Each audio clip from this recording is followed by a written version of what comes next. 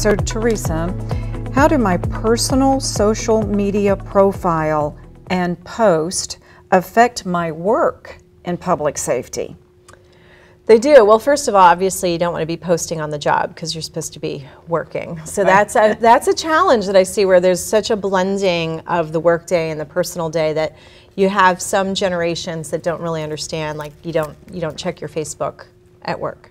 So that's kind of one. The second one is you can really be socially engineered. So for example, if you tend to ask, see those secret questions that are part of your user ID and password and password reset, a lot of times it'll say, what's your cat's name, what's your dog's name, or what's your pet's name? What was your high school mascot? And it'll have a lot of things, and most people actually answer the truthful answer to that. Chances are that information is on your social media page. The high school you went to, your high school mascot, pictures of your beautiful puppy or kitten and their names. And so all of that can be used to guess your password.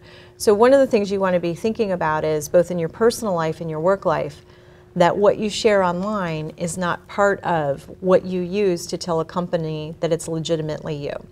So for example, when the security question asks you for your mother's maiden name, this isn't the IRS or some government form, so you don't need to give them her real maiden name. True. And I think of my mom as a superhero. So I have a particular superhero, and that's what I use for my mother's maiden name, if it's not an official company asking me for that. So be thinking about how to be creative in how you answer those secret questions, and make sure they're not tied to anything you've posted on social media.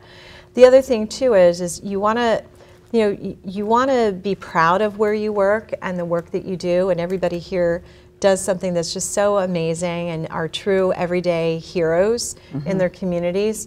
But you want to also be thinking about, am I sharing things that maybe hackers could use to basically look for our weakest links? So for example, on the IT team side, don't talk about the latest, greatest technology you're off learning so you can support a new platform, because you're basically broadcasting, here's our operating system, here's what we use, and here's how we use it for. So look for sort of those right ways to still be proud of what you do, while at the same time not giving away all the pieces to the puzzle.